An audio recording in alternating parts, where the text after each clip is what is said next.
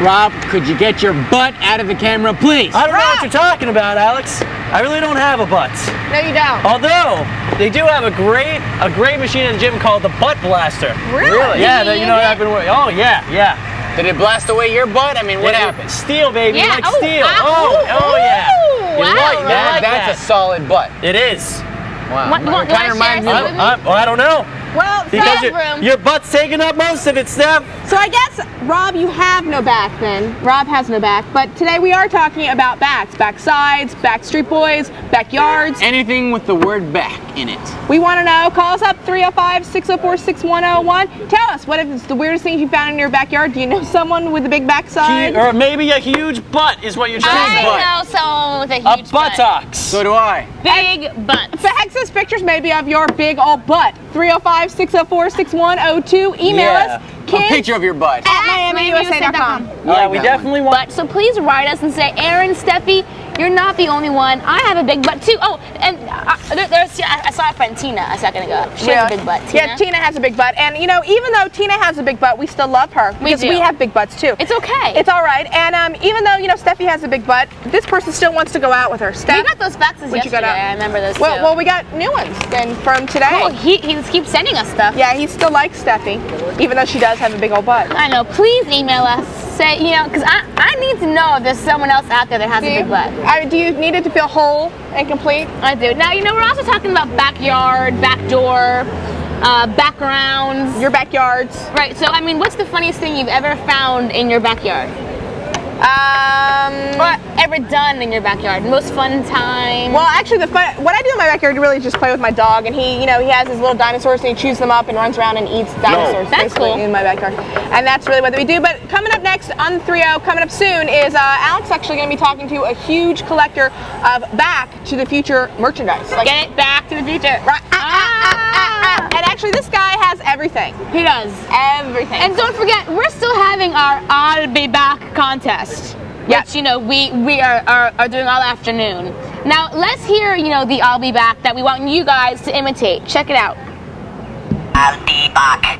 So I'll easy. be back. That was Do they actually, have to do it twice? I don't think they have to do it like that, though. That was really scary. Yeah, I mean, I'll be back. that one did not sound like Arnold No, Schwarzenegger. he was more like rough, like, I'll be back. So right now, 305-604-6101, we want to hear you. and I'm choking and dying. But that's okay. You are? Yeah, that's all right. So Alex is over there hanging out. Yeah, we'll be back. Yeah, we'll be back. Steph and I will Check be out Alex. back. See what Alex is doing. What's going on? Okay, we're here with Jeff Castillo live in Palm Beach, and he's a big Back to the Future prop collector. Hi, Jeff. How are you? How's it going over there? Huh? Hey guys, how's it going down there? Great. Well, Jeff, we wanted to ask you how you actually got started collecting, you know, Back to the Future memorabilia. Something you started what? Well, I wanted to own a piece used in the film, and I just bought 1 or 2 pieces, and it just snowballed from there. It just kept escalating to bigger and better pieces. So why do you think the films have become so popular? Is it the name, Back? Well, with the ride up at Universal, there's constant. It's constantly on people's minds. When they go up there, they come home, they rent the film again, or they throw it back on the VCR. You know, it's in your face all the time. It's a movie for all ages. It's a good film. All right, so what would you say is your most prized collection piece that you have in your collection? Maybe the skateboard. It'd be hard to choose one over the other, but if I had to be pinned down to pick one piece, I'd most likely go with the ILM miniature that was used for the ride film of the DeLorean. All right, so what would you say are some of your rare pieces we might find in your collection, and some of the top of the notch? There's Marty and Doc's radiation suits from Part 1, Marty's futuristic jacket and shoes from Part 2. There's a few pieces here. All right, well, considering how the movie's so, you know, back in 1985, have you actually acquired any new pieces? Well, I recently acquired the little Cadillac that was used for Doc's simulation of the sequence of events to send the car back through time. That's a pretty neat piece. Where do you find all these pieces? I mean, the movie went out so long ago. I scan auction houses through the Back to the Future fan club, BTTF.com. That's a good place.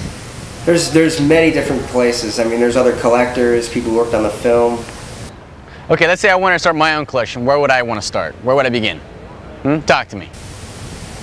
Well, like I said, you can either check auction houses or BTTF.com is a real good place to start. They can lead you in the right direction. There's a lot of good pieces out there, and they're just waiting to be had. So do you ever think it's weird to watch the movie, then look over to your right in your living room and be like, wow, there are some of the pieces of the movie right there in my own living room. I mean, there's the skateboard right there. Huh? Yeah, that's a pretty good feeling. On the one-of-a-kind type pieces, there's multiple pieces of each prop made. You know, for filming, they can't have just one in case something gets lost or damaged. They have multiple. So in most cases, you don't know if it's the one used during the filming. But in some cases, like the Nike duffel bag, that was a one-of-a-kind. You can, when you watch the film and you look at the duffel bag, that is it. Wow, cool. So I mean, how do you finance your collection? Are you rich? Did you win the lottery? Someone, I don't know. Well, I work a full-time job, and wow. you know, if you don't have enough money for the prop, you can always eat cat food for the week, and you know, buy it anyway. Sure. You know what? Well, thanks, Jeff. Before we go, one last question. If you could go back in time, where or when would you go, and would you change anything at all? Maybe, I don't know, something. Well, I'd probably go back to 1984, 1985, right after the filming of the first film, and try and get these pieces a little cheaper than I have already bought them for. I pretty much wouldn't change anything, I mean, but I would try and purchase these pieces at a better price. Ladies and gentlemen, Jeff Castillo, thank you so much for being here with us today on the show on Wami on Miami. Okay, you guys have a good time down there, and watch out for them wildfires. Yeah, you know, I almost caught on fire by one of those. Yeah, but thanks for about the warning. And that was Jeff Castillo, a big collector of Back to the Future stuff, and you know, watch out for those wildfires. Guys, how are you? Wow, did you see all that stuff that he had? That was so cool! Oh my, he had the paper? I know. And maybe Jeff will come back on Obsession Day. What do you think? That'd be nice. That's cool. You know that That's raises my a question. favorite movie. I always watch it. If you could go back in time, you know, where would you go? What would you change? I would go back to junior high because I was a big dork. Yeah, with a big butt. I was a big nerd with a big butt. With big lips. Lips and a big butt. I was a big nerd with a big butt and big lips. And a big head. No, I did not have a big head. Oh. I was a big loser. Yeah. Hi. That's the little Egyptian. Listen to Alex. We can't hear him, yeah? I think we're building a crowd over there. I think we are. That's you're gonna be looking at the lion in a second. That's coming on our show in a little while. But you know, we're talking about cats. And actually, cats date back to the ancient Egyptians. To the Egyptians. Do you know cats used to be so highly loved that people used to worship cats more than people. Worship them as gods and goddesses. Yes. Believe it or not. And do you know why? You know how Cleopatra wears the eye makeup that like curves up? How it curves up and goes right. out. And it's supposed to resemble a cat because they worshipped cats. Very interesting. And they were shipped to the Egyptians from the Ethiopians because they were the ones that raised all the cats. Do I need to be taking notes? No, I'm just letting you know. All right. And then the Indians in North America had cats, but they kind of ignored them, so they all just died off. And then it wasn't until the Black Plague. The Black Plague in 1756, when cats were again introduced into the American colonies. Wow. And all throughout today, we're going to be talking about cats, felines, and any types of lions and tigers, and you know, Bengal tigers, anything crazy. Do you like cats? I love cats. You do like cats? Actually, I'm a great cat lover. See, I'm more of a dog lover.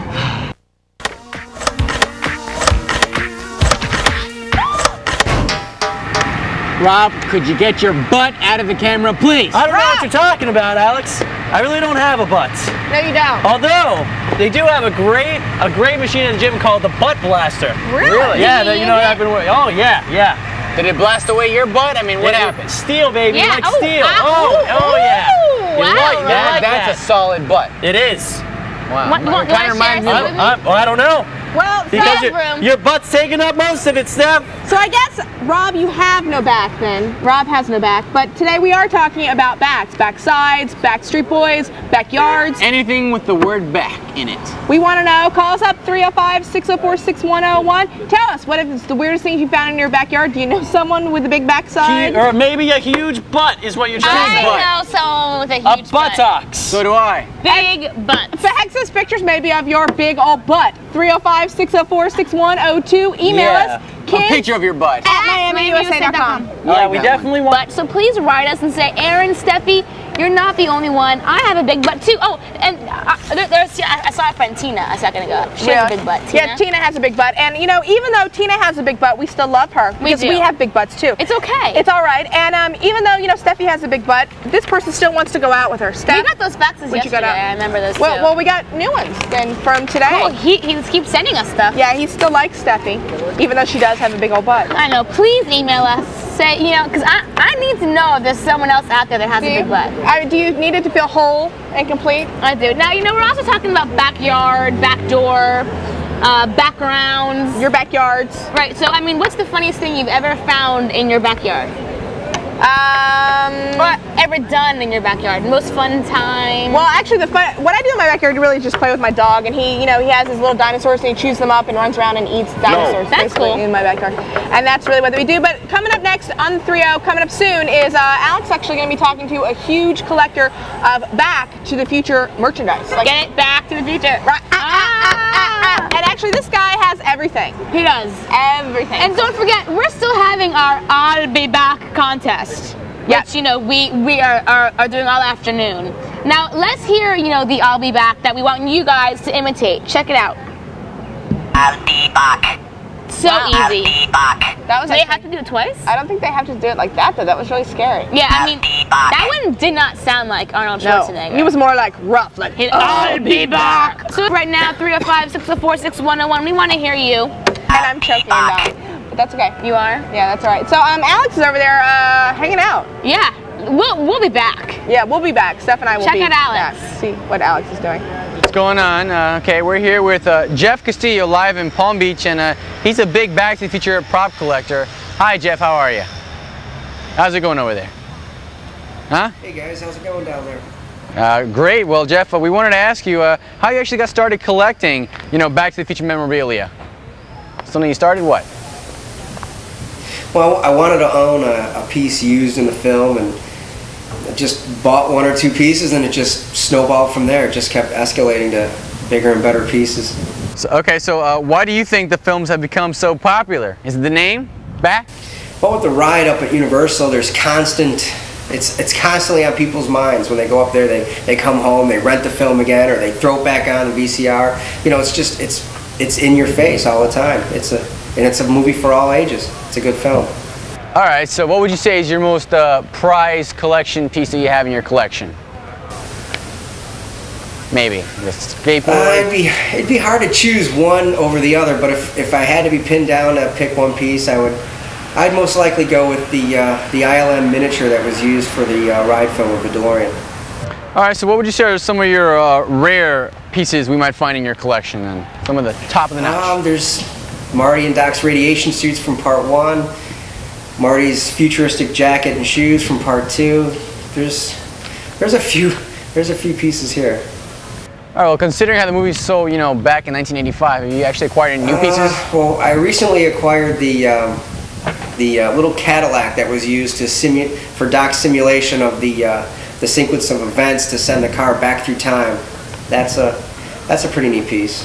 Where do you find all these pieces? I mean, the movie went out so long ago. I scan auction houses through the Back to the Future fan club, BTTF.com. That's a good place. There's many different places. I mean, there's other collectors, people who worked on the film. Okay, let's say I want to start my own collection. Where would I want to start? Where would I begin? Talk to me. Well, like I said, you can either check auction houses, or BTTF.com is a real good place to start. They can lead you in the right direction. There's a lot of good pieces out there, and they're just waiting to be had. So do you ever think it's weird to watch the movie, then look over to your right in your living room and be like, wow, there are some of the pieces of the movie right there in my own living room. I mean, there's the skateboard right there. Huh? Yeah, that's a pretty good feeling. On the one-of-a-kind type pieces, there's multiple pieces of each prop made. You know, for filming, they can't have just one in case something gets lost or damaged. They have multiple. So in most cases, you don't know if it's the one used during the filming. But in some cases, like the Nike duffel bag, that was a one-of-a-kind. You can, when you watch the film and you look at the duffel bag, that is it. Wow, cool. So I mean, how do you finance your collection? Are you rich? Did you win the lottery? Someone, I don't know. What Well, happened? I work a full-time job, and Oh, wow. you know, if you don't have enough money for the prop, you can always eat cat food for the week, and you know, buy it anyway. Sure. You know what? Well, thanks, Jeff. Before we go, one last question. If you could go back in time, where or when would you go, and would you change anything at all?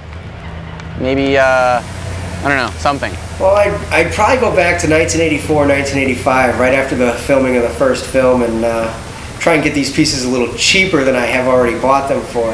I pretty much wouldn't change anything, I mean, but I would try and purchase these pieces at a better price. Ladies and gentlemen, Jeff Castillo, thank you so much for being here with us today on the show on Wami on Miami. Okay, you guys have a good time down there, and watch out for them wildfires. Yeah, you know, I almost caught on fire by one of those. Yeah, but thanks for about the warning. And that was Jeff Castillo, a big collector of a Back to the Future stuff, and you know, watch out for those wildfires. Guys, how are you? Wow, did you see all that stuff that he had? That was so cool! Oh my, yeah, the paper. I know. And maybe Jeff will come back on Obsession Day. What do you Nice. think? That'd be nice. That's cool. You know that That's raises my a question. favorite movie. I always watch it. If you could go back in time, you know, where would you go? What would you change? I would go back to junior high because I was a big dork. Yeah, with a big butt. I was a big nerd big with a leaps? big With butt. big lips. Lips and a big I was a big nerd with a big butt and big lips. And a big head. No, I did not have a big head. Oh. I was a big loser. Yeah.